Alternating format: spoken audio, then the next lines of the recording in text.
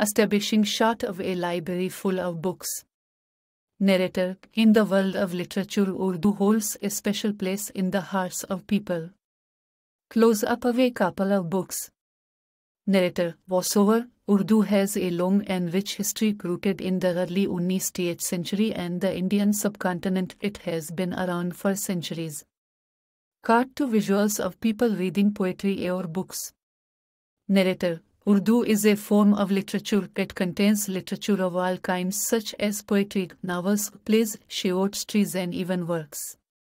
Cut to a shot of a library full of books. Narrator, this type of literature is very important to the Urdu language. It gives voice to the feelings, emotions and thoughts of the people in the subcontinent.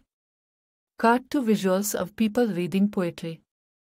Narrator, many people today still enjoy reading and writing Urdu to express themselves and learn more about their culture and history. Wide shot of a plaza.